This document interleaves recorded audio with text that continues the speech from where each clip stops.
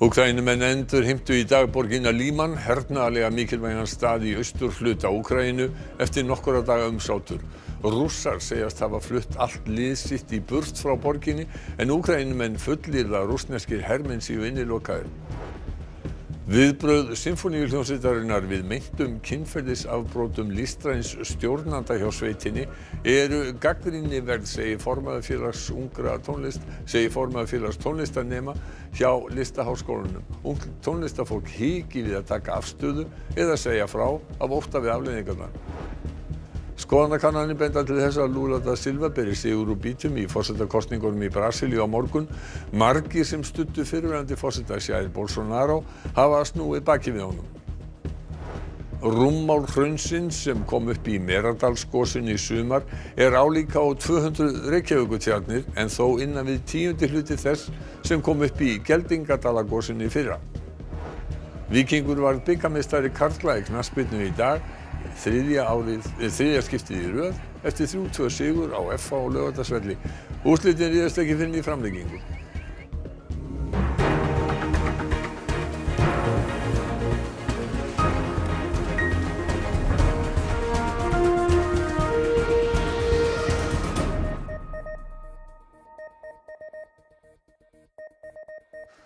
Gott kvöld. Eftir umsátur Úkraínumanna síðustu daga hafa Rússar viðurkennt að hafa tapað Líman, hernaðarlega mikilvægri borg í austurhluta Úkraínu. Bandaríkjastjórn hefur boðað nýjar refsiaðgerðir gegn Rússum eftir að Vladimir Putin tilkynnti í gær að 4 héruð Úkraínu hefðu verið innlimuð í Rússland. Við vörum við myndum sem fylgja þessari frétt. Líman þýðingamikil samgöngumiðstöð. Þar voru Rússar með 5.500 manna herdeild. Óvíst hve mörgum þeirra tókst að forða sér áður en hersveitir Úkraínumanna náðu borginni á sitt vald. Talsmaður rússneska varnarmálaráðuneytisins viðurkenndi ekki ósigur Rússa. В связи с созданием угрозы окружения союзные войска были отведены из населенного пункта Красный Лиман на более выгодные рубежи. Fall borgarinnar kemur degi eftir að Pútín Rússlandsforseti krafðist þess að Úkraínumenn legðu niður vopn í héruðunum 4 sem hann innlimaði í Rússland. Vesturveldin fordæmdu þá ákvörðun. The Congress is going to give me today of $13 billion more to help the Ukrainians defend themselves and fight back. And we're fully prepared to defend it. I want to say this again. America is fully prepared with our NATO allies to defend every single inch of NATO territory. Every single inch. So, Mr. Putin, don't misunderstand what I'm saying. Every inch. Héraðsstjórinn í Kharkiv, Oleg Sinjukhobov, greindi frá því í dag að 24 almennir borgarar hefðu látist í árás Rússa í bænum Kupiansk fyrr í vikunni. Á meðal þeirra sem létust voru 13 börn og þunguð kona. Fólkið var að flýja bæinn á 7 bílum þegar skotríðin hófst. Ungt tónlistarfólk í áfalli yfir viðbrögðum stjórnenda Sinfóníunnar við ásökunum kynferðisbrot listræns stjórnenda hljómsveitarinnar, segir formaður félags tónlistarnema. Nauðsynlegt sé að breyta hvernig tekið sé á slíkum málum innan tónlistarheimsins. Bjarni Frímann Bjarnason, hljómsveitarstjóri og tónskáld, sagði frá því í vikunni að Árni Heimir Ingólfsson, fyrrverandi listrænn stjórnandi Sinfóníuhljómsveitarinnar, hefði brotið gegn sér kynferðislega. Bjarni var þá 17 ára, Árni 18 árum eldri og kennari Bjarna við Listaháskóla Íslands. Bjarni segir Sinfóníuhljómsveitina hafa heilt yfir brotin í mörg ár. Árni Heimir hefur beðist afsökunar á ósæmilegri hegðun. Stjórnendur Sinfóníuhljómsveitarinnar hafa ekki viljað veita fréttastofu viðtal. Í skriflegu svari fyrr í vikunni segir framkvæmdastjórinn að brugðist sé við málum í samræmi við óskir þolanda eftir fremsta megni. Vilji hann ekki að fara sér lengra með málið, takmarki það möguleika stjórnenda. Bjarni Frímann segist tilheyra ungri kynslóð tónlistarfólk sem sætti sig ekki við ofríki, valdbeitingu og þöggun þeirra sem haldi stjórnartauma í tónlistarheiminum. Erna Vala Arnardóttir, píanóleikari, segir ungt tónlistarfólk standa heilsugar með Bjarna Frímanni sem hafi sýnt mikið hugrekki með færslunni. Ég held að það séu allir í kannski smá áfalli yfir því að sjá hvernig viðbrögðin eru. Ég finn fyrir miklu vonbrigði og bara særindum yfir hvernig hefur verið tekist á við það og hvernig hefur verið svarað. Það er ótrúlega mikilvægt í öllum ofbeldismálum að takast á við þau strax og taka þeim alvarlega og standa með þolendum. Í kjölfar frásagnar Bjarna hafa fleiri greint frá samskiptum sínum við Árnaheimi.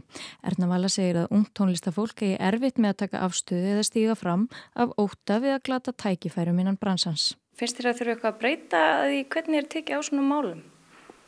Alveg klárlega, og ég held að það veki líka upp mikið óryggi hjá ungu tónlistarfólki í dag sem er að stefna á að vinna hjá Sinfóníuhljómsveit Íslands sem stærsti starfsvettvangur fyrir klassíska tónlist á landinu og staðurinn sem að flest fólk eða mjög margt fólk búið að vera að stefna á í langan tíma og þegar maður sér að svona tekið á svona alvarlegu og mikilvægu málefni þá það eiginlega bara hrikalegt.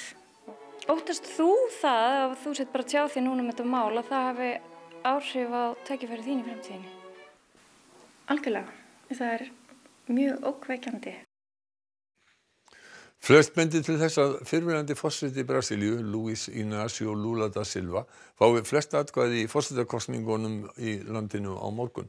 11 eru í kjöri. Ef engin frambjóðanda fær meirihluta verður kosið milli tveggja efstu eftir 3 vikur. Atvinnuleysi, óðaverðbólga og afleiðingar heimsfaraldursins gætu ráðið úrslitum. 700.000 létust úr COVID-19 í Brasilíu og margir gagnrýndu hvernig forsetinn Jair Bolsonaro tók á málum. Hinn 76 ára gamli Lula var forseti 2003 til 2010. Í janúar 2018 var hann dæmdur í 12 ára fangelsi fyrir spillingu en Hæstiréttur ógilti sakfellingu hans eftir að hann satt 18 mánuði í fangelsi. Hart var tekist á í kosningabaráttunni. Ex-presidiário, traidor da pátria. Que rachadinha teus filhos, roubando milhões de empresas após a tua chegada ao poder. Mas é uma insanidade presidente da República vir aqui e dizer o que ele fala com a maior disfarçatez. É por isso que no dia 2 de outubro o povo vai te mandar para casa. Það útlit fyrir spennandi kosningar, segir Luciano Dutra, Brasilíumaður sem búið hefur hér á landi í 20 ár. Þetta í fyrsta skipti í kosningasögu Brasilíu þar sem sitjandi forseti að bjóða sig fram gegn fyrrverandi forseta. Þetta verður mjótt á milli. Allar kannanir eru einróma að Lula mun sigra annarkvort á morgun eða eftir 3 vikur. Fátækt hefur aukist gríðarlega í Brasilíu í kjölfar heimsfaraldursins. Rúmlega 33 milljónir búa nú við fátæktarmörk, tæpum 23 milljónum fleiri en fyrir 4 árum. Kemur það þér á óvart hversu mikinn stuðning Lula hefur? Nei, ekki beinlínis vegna þess að þegar hann hættir eftir 8 árum sem forseti, þá 87% sögðust vera ánægðir með hvernig hann stóð sig sem forseti. Dutra segir að margir þeir sem studdu Bolsonaro fyrir 4 árum hafi snúið við honum baki. Heldurðu að Lula hafi þetta í fyrstu atriðinu? Já, ég held það. 11 milljón rúmmetrar af hrauni komu upp í gosinu í Meradalagosið í sumar, innan við 10. partur af því sem kom upp í Geldingadölum. Magnús Tumi Guðmundsson, professor í jarðeðlisfræði, telur líklegt að gosið í sumar hafi verið lokakaflinn á gosinu í fyrra. Enn allt með kyrrum kjörum í Meradölum. Ekki hefur mælst virkni í gígnum í 6 vikur eða frá 21. ágúst. Jarðvísindastofnun hefur ekki náð að mæla heildarmagn gosefna síðan gosinu lauk, þangað til í þessari viku. Vegna þess að mælingarflugvélin sem notuð til að fljúga yfir hraunið var upptekin í öðru. Þetta nú svona lokatölur hversu stórt þetta gos var. Og það sýnir sig að þetta var náttúrulega mjög lítið gos miðað við fyrra gosið. Það sem kom upp svona 1/12–1/14 af því sem kom upp í því gosi. Þetta stóð náttúrulega miklu skemur, þannig að þetta með minnstu gosa. Það bara þannig. Rúmmál hraunsin sem kom upp í Meradölum í ágúst rúmlega 11 milljón rúmmetrar. Það jafngildir 200 Reykjavíkurtjörnum. Flatamál hraunsin rúmlega 1 ferkílómetri. Það telst lítið miðað við gosið í Geldingadölum með tæplega 8% af rúmmálinu sem þá kom upp og flatamálið aðeins 1/4. Gosið í Geldingadölum í fyrra stóði hálft ár og skar sig úr því það eldist með tímanum. Gosið í ágúst meira í takt við það sem vanarlega sést hér á landi. Það var líka töluvert mikið öðruvísi hvernig þetta hegðaði sér. Þetta var langöflugast fyrst, þá var það miklu öflugra heldur en hitt gosið var nokkuð tíma, en síðan dró mjög hratt úr og svo var þetta bara smá leki undir lokin og svo var þetta búið á 18 dögum. Meðalþykkt hraunsins í Meradölum tæpir 10 metrar. Þykkast það við gíginn eða allt að 40 metrar. Við gíginni myndaðist hrauntjörn og þar líklegt að ekki sé nema 3 til 4 metra skorpa ofan á rúmlega 30 metra bráð. Þar tekur líklega nokkur ár fyrir hraunið að storkna að fullu. Magnús Tumi segir sennilegt að hraunið í Meradölum hafi í reynd verið lokin á gosinu árið á undan. Það verður bara komið í ljós hvort það gerist eitthvað meira eða hvort að þetta voru lokahnykkurinn í bili. Það verður bara komið í ljós. Stutt í að Landsbankinn flytji sig seti í miðbænum í Reykjavík.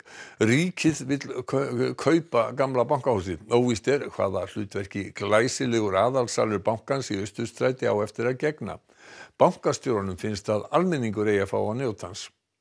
Landsbankinn var stofnaður 1886 og hér fyrsta húsið sem hann var til húsa, sem nú hýsir verslunina Stellu og hefur gert árabil. Og þessi gata hét Bakarabrekka, eða var kölluð Bakarabrekka, en eftir að bankinn kom hingað, það var að breyta nafninu Bankastræti. 1898 flutti bankinn á sinn stað við Austurstræti 11. Eftir að bankinn brann í miðbæjarbrunanum 1915, þannig að útveggir hans stóðu einir eftir, fékk hann brátt inn í húsinu á móti þar sem nú apótekið. 1924 var aftur flutt í endurbyggt og stækkað gamla húsið. Húsið hefur lítið breyst sér frá þessu sjónarhorni í Austurstræti. En stækkaði bankinn og byggt var við hann í nútímalegum stíl. Nú hann á 16.000 fermetrum í miðbænum. Aðalsalur Landsbankans með veggmynd Jóns Stefánssonar með glæsilegri sölum landsins og hefur verið það frá 1924 þegar ábúðarmiklir bankafulltrúar voru við afgreiðslu. Salurinn hálftómur núna með örfáa starfsmenn í einu horninu en brot af listaverkum bankans eru nú þar til sýnis. Hvað sér þú fyrir þér að verði hér í þessum glæsilega gamla sal þegar þið flytjið? Ég kannski hef ekki alveg fullt vald til þess að velja það, en þannig að við höfum nýtt þennan sal mikið fyrir almenningsrými. Á efri hæðum bankans ekki síður fallegt og þar má sjá nokkur af tæplega 3000 málverkum bankans. 460 þeirra hafa verið úrskurðuð þjóðareign og 270 þjóðinni aðgengileg. Bankinn má ekki ráðstafa verkunum án samráðs við Listasafn Íslands. Eftir 2 mánuði byrjar bankinn að flytja hingað í Austurhöfn 10.000 fermetra nýbyggingu. Hvenær lýkur flutningunum? Við bara flytjum á tiltölulega stuttum tíma. Þetta verður að gerast í desember og janúar. Ríkið hefur keypt norðurbygginguna af Landsbankanum, nærri 6.000 fermetra. Þangað flytur utanríkisráðuneytið og íslensk samtímalist verður til sýnis á fyrstu hæð. Kaupverð 6 milljarðar. Ríkið á Landsbankann og greiði fyrir húsið með viðbótar arðgreiðslu frá bankanum. Sem sagt, bankinn borgar ríkinu og ríkið borgar bankanum peninginn tilbaka. Ríkið ætla nú að semja við bankanum að kaupa gamla Landsbankahúsið. Byggingunni verður fundið verðugt hlutverk, segir í tilkynningu frá stjórnarráðinu, til að mynda undir starfsemi dómstóla. Mest spennandi hvaða starfsemi verður þar í salnum fagra. Persónulega auðvitað finnst okkur þetta frábært húsnæði til þess að almenningur fá að njóta. Við erum búin að vera 100 ár tæp og þetta húsnæði hefur alltaf verið svona hluti af bæjarlífinu og bæjarmenningunni á ásýndinni. Þannig að mér þykir þetta persónulega mjög gott skref hjá ríkinu. Mun fleiri ferðamenn hafa farið í hvalaskoðuna og Skjálfandaflóa í sumar en áætlað var og aðsókninni hefur verið með ágætum fram á haust. Veðrið var hins vegar oft óhagstætt og fella þurfti niður fjöldaferða. Það ríkti nokkur óvissa þegar siglingar hófust í vor en samt vonum góða aðsókn. Við vorum alveg bjartsýn og gerðum ráð fyrir bara töluverðum fjölda. En raunin var síðan bara miklu meira heldur en nokkuð tíma þorðum að vona sko. Þetta það, þetta búið að vera mjög gott sumar hvað það varðar og er mun meira en við byggumst við.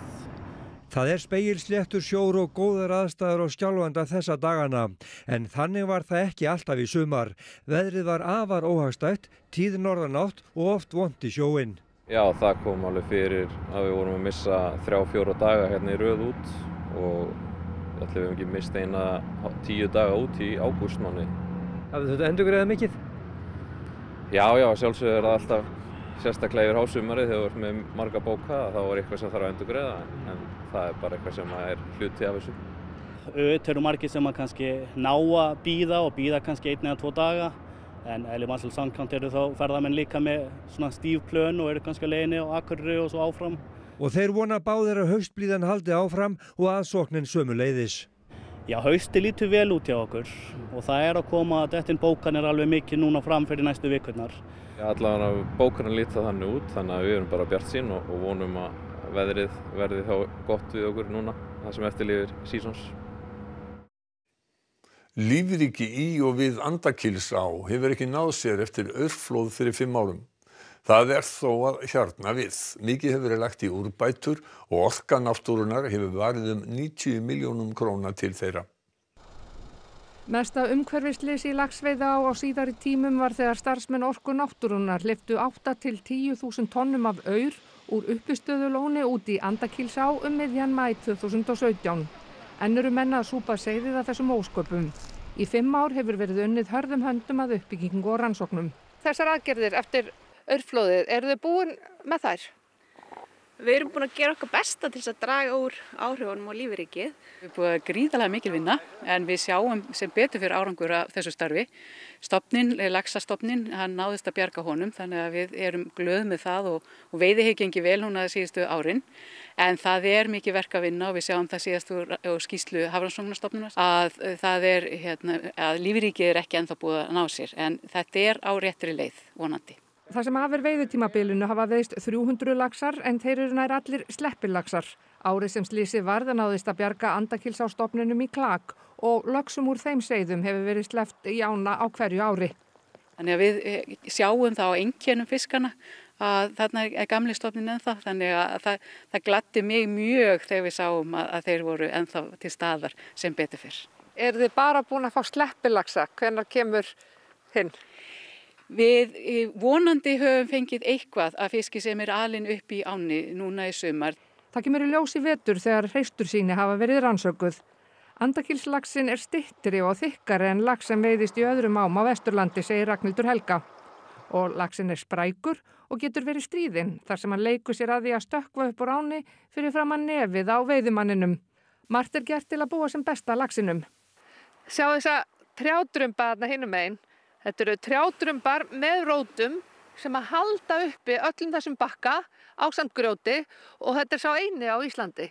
Bakkavarnirnar sunnan árinnar eru 150 metrar að lengd og í þær fóru rúmlega 400 trjábólir.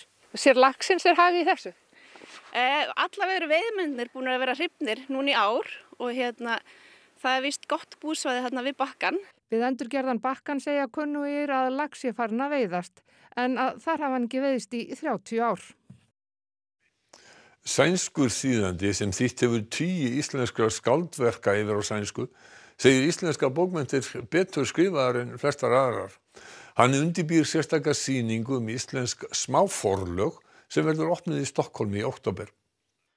Jón Svetenmark hefur starfað sem þýðandi í Svíþjóð í áratugi og þýtt 50 íslenskar bækur yfir á sænsku. Hann hefur fengið sérstakar viðurkenningar bæði á Íslandi og í Svíþjóð fyrir störf sín, sem og hina íslensku fálkaorðu. Starfið byrjaði með námskeiði í íslensku í Uppsölum. Och så loksins så sagde Þorleifur Hauksson att nu get jag inte känt mer än núna máttu þýða bók eftir Einar Kárason. Það var Djöflæjan sem kom út í Svíþjóð 1988. Síðan þá hefur hann ekki stoppað. Stíll íslenskra bóka heillar hann sérstaklega. Bækurnar frá Íslandi eru oft mjög betra skrifnar en bækur frá til dæmis Svíþjóð. Og 2 höfundar eru þar í uppáhaldi. Að þýða Jón Kalman, það er veisla. Já, að gera mitt besta stöðugt og stundum eins og ég að skrifa sjálfur. Sömuleiðis að þýða Gyrði Eliasson. Ég fíla mig eins og rithöfundur þá. Jón undirbýr nú sýningu íslensk smáforlög og hefðina að gefa út sjálfur sem verður opnuð í menningarhúsinu í Stokkhólmi í október. Hann vill með þessu vekja athygli á smáforlögum sem gera óvenjulega hluti.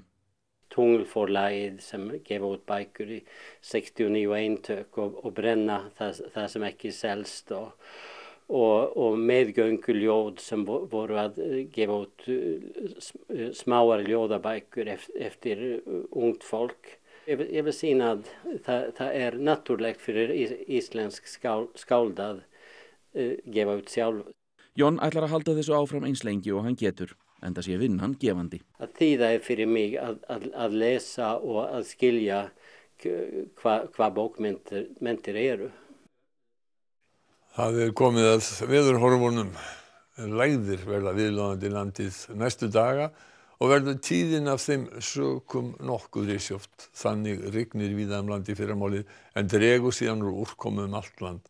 Síðdegis tekur svo aftur að rigna sunnan og vestanlands. Theodór Freyr Hervarsson veðurfræðingur kvöldsins.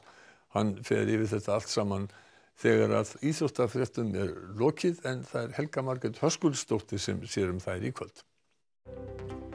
Framlengingu þurfti til að knýja fram úrslit í bikarúrslitum karla í knattspyrnu í dag. Víkingar tóku að endingu titilinn og hafa nú unnið hann 3 í röð. Síðasta umferð bestu deildar kvenna fór einnig fram í dag. Valskonur fengu Íslandsmeistaraskjöldin afhentan og Stjarnan tryggði sér Evrópusæti. 7 leikir fóru svo fram í ensku úrvalsdeildinni í knattspyrnu og þar á meðal var Lundúnarslagur. Og þá það helstu fréttirnar í kvöld. Úkraínumenn endurheimtu í dag borgina Líman, hernaðarlega mikilvægan stað í austurhluta Úkraínu eftir nokkurra daga umsátur. Rússar segjast hafa flutt lið sitt í burtu frá borginni. Úkraínumenn fullyrða að rússneskir hermenn séu innigrófaðir þar. Viðbrögð Sinfóníuhljómsveitarinnar við meintum kynferðisafbrotum listræns stjórnenda hjá sveitinni eru gagnrýniverð, segir formaður félags tónlistarnema hjá Listaháskólanum. Ungt tónlistarfólk hiki við að taka afstöðu eða segja frá af ótta við afleiðingarnar. Skoðanakannanir benda til þess að Lula da Silva beri sigur úr býtum í forsetakosningunum í Brasilíu á morgun. Margir sem studdu núverandi forseta, Jair Bolsonaro, hafa snúið baki við honum. Rúmmál hraunsins sem kom upp í Meradalagosið í sumar álíka og 200 Reykjavíkurtjarnir en þó samt innan við 10. hluti þess sem kom upp í Geldingadalagosinu í fyrra. Og næstu fréttir eru í útvarpinu klukkan 10 í kvöld, enga 10 fréttir í sjónvarp á laugardagskvöldi. Við minnum ykkur líka á að vefurinn okkar rúv.is uppfærður allan sólarhringinn. Svo það appið fyrir snjalltæki þar sem maður má horfa á alla fréttatíma okkar og aðra dagskrá. En þessum fréttatíma lokið og verið sæl.